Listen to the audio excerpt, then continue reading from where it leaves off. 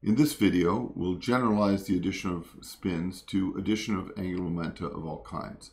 We'll start by generalizing spin addition, then we'll introduce the Clebsch-Gordan coefficients, and finally we'll derive the Clebsch-Gordan coefficients. So addition of spin for hydrogen is the simplest case, the more general case, which is adding angular momenta of any kind, that is orbital angular momentum or intrinsic angular momentum, from multiple sources. If we have two spins, S1 and S2, their sum gives all possible values of the spin from S1 plus S2 down to S1 minus S2 absolute value in integer steps. Therefore, S can take on the values S1 plus S2, S1 plus S2 minus 1, S1 plus S2 minus 2, so on and so on, down to absolute value of S1 minus S2. The combined eigenstate of the total spin, given by a ket identified with the total spin and total magnetic quantum number, is given by a linear combination of the composite states for S1 and S2. This is a sum of over M, where M is equal to M1 plus M2, of the Clebsch-Gordan coefficient, which is identified by 5 indices, M1, M2, and M, and S1 and S2, and the product state of S1, M1, and S2, M2.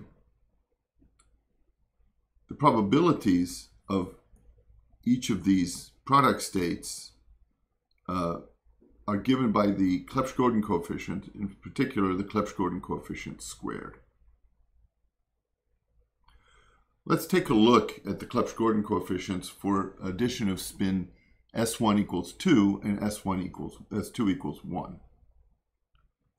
So this is a typical table. We have S1 here and S2 here up in the corner. They remain the same no matter what. And over on the left side, below, in the white boxes, are the values of M1, M2 for all possible values and combinations of M1 and M2. And if you look at these, you have 2, 1.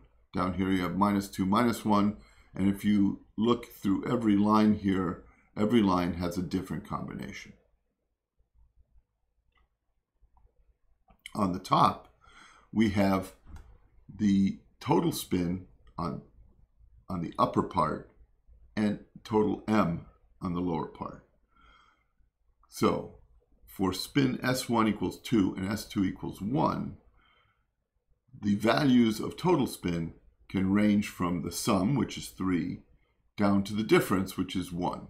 And you can see here we have 3, and there are 7 values for the 3, which makes sense because if you have S equals 3, then M goes from minus 3 to 3, which gives you 7 values, which is 2 times S plus 1.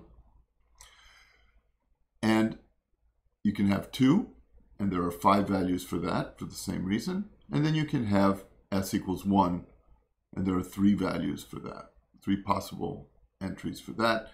Underneath you have M sub S, the total magnetic quantum number, and you can see here for 3 you have 3, 2, 1, and so on, all the way down to minus 3, and similarly for 2 and 1, where you have plus 1, 0, and minus 1.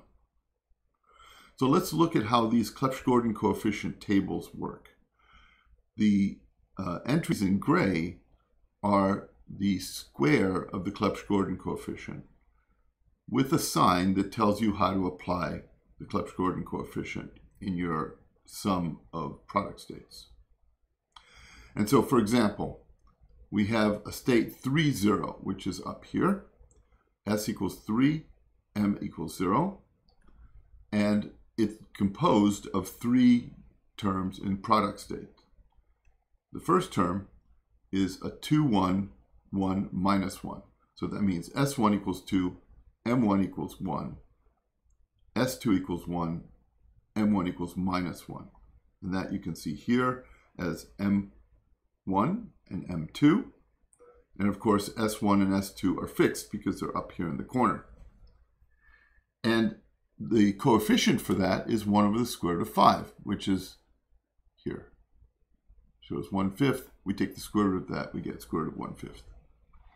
The next term is the product state of 2, 0 and 1, 0. And you can see the m1 and m2 here, and the coefficient is square root of 3/5. The third term is the product state of 2, minus 1 and 1, 1, minus 1 and plus 1, and the coefficient is square root of 1/5 again. Now, if we take the probabilities of each of these, you square them to get the probabilities, and you get 1/5 plus 3/5 plus 1/5 equals 1, which is as it should be. You can also use the table to figure out how you can break down the product state, a particular product state, into a combination of S, total spin, and total M states. And that is shown in this box here, which is the blue box, where we take the state, the product state 2, 0, 1, 0, right? M1 equals 0, M2 equals 0, S1 equals 2, S2 equals 1. And we break it down into terms for total spin and total M. The first term gives you square root of 3/5 times the state S equals 3 and M equals 0. The second term is 0 because there's a 0 in the Clebsch-Gordan coefficient. And the third term is minus square root of 2/5 times the state 1, 0. So S equals 1 and M equals 0. And you can see it's square root of 2/5, and there's a minus sign here. Again, if I take the square of these coefficients to get the probabilities, this is 3/5 plus 2/5 is also equal to 1. So you can derive the Clebsch-Gordan coefficients in an analytical way, and there are many papers written out there saying a simple way to derive the Clebsch-Gordan coefficient. In my opinion, they're not all terribly simple, but there is a practical way to do it that we're going to go over now, which is how to generate the Clebsch-Gordan coefficients using an iterative form. So we'll generate the coefficients starting with the general procedure. So the goal is to find an expression for each of the total spin states, Sm, in terms of the states of the individual particle spins. We'll start with the initial basis states, which are states with S1 and M1 and S2 and M2. So these states have 4 quantum numbers, and we're going to abbreviate them as M1, M2.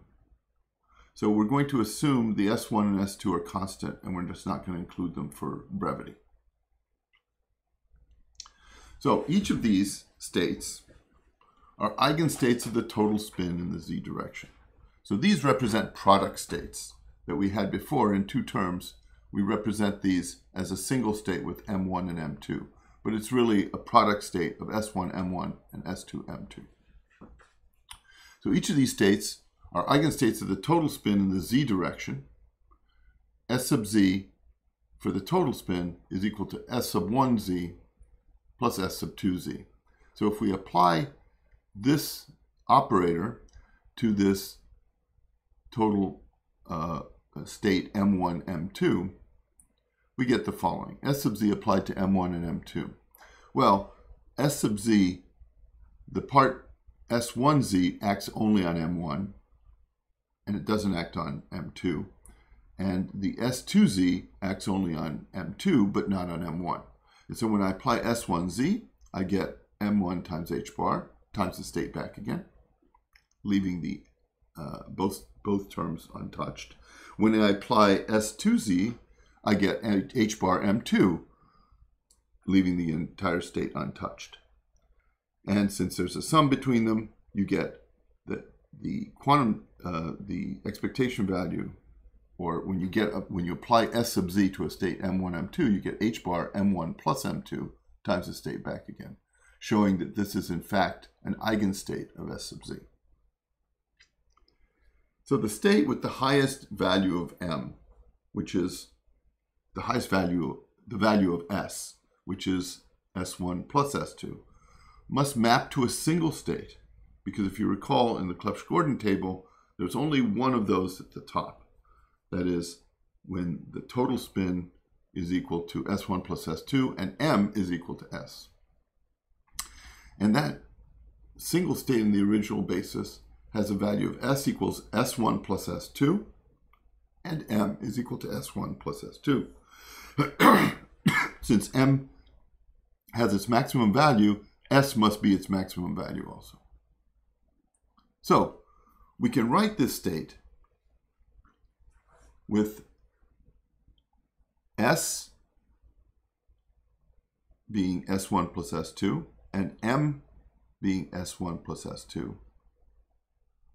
And that has to be the product state of M1 equals S1 and M2 equals S2.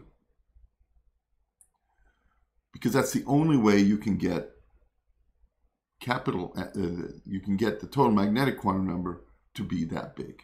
And so you add M1 plus M2 to get M, and you have S1 plus S2 to get S. So we can extract the first Clebsch-Gordan coefficient simply by realizing that there's a one-to-one correspondence between the state where M1 is equal to S1 and M2 is equal to S2 with the state S1 plus S2 and S1 plus S2 for M. So these two are equivalent, and you get 1. So the first Clebsch-Gordan coefficient is 1. The next states down with the same value of S, that is the maximum value that you can get, must have a value of M that's lower than the maximum value by 1, because that's the rule. M goes from S to minus S, steps of 1. So we can get that by realizing that the next value of M is going to be S1 plus S2 minus 1. And there are two states which satisfy this condition. The first one is S1, S being S1 minus 1, and S2. M1 being S1 minus 1 and M2 being S2, because now the sum of them gives you S1 plus S2 minus 1. But the other possibility is M1 is equal to S1 and M2 is equal to S2 minus 1. Again, you get M is equal to S1 plus S2 minus 1, because it's always equal to the sum of M1 and M2. So one of these combinations of these two states must be the state which is obtained by applying the lowering operator S minus to the first state. Well, remember, the lowering operator applied to the first state where you have S1 plus S2 for S and S1 plus S2 for M must be the sum of the two lowering operators, as we showed before. So S1 minus plus S2 minus applied to the product state M1 equals S1 and M2 equals S2 is how you generate this new state. So if you generate by applying the lowering operator, you can get the final value. You then take the state that you generate and you repeat to generate all the states with the same value of S and different values of N. So you apply the lowering operator consecutively to get all the states all the way down to the lowest state, which would be S is equal to S1 plus S2, and M is equal to minus the quantity S1 plus S2. That's the lowest value. So that takes care of all the states that you need to use to get S equals S1 plus S2 and all the possible values of M. So states with the same value of M but different values of S can be generated using the unused combinations of the original basis function and then lowered again. So for example, if the combination that is obtained by applying S minus to the original state, S and M equals S, S equals S1 plus S2, and M is equal to S1 plus S2. When you generate the combination state of these two, let's suppose it has a plus sign in there, then you have the unused combination, which would be the minus sign, right? Because you have two states, you can combine them with a positive sign or a negative sign. So you use the minus sign, that must be the state with the same value of M, that is S1 plus S2 minus 1, but one value lower of S. And so that must be the top of the ladder for the next lower value of S. You just repeat this until you go all the way down.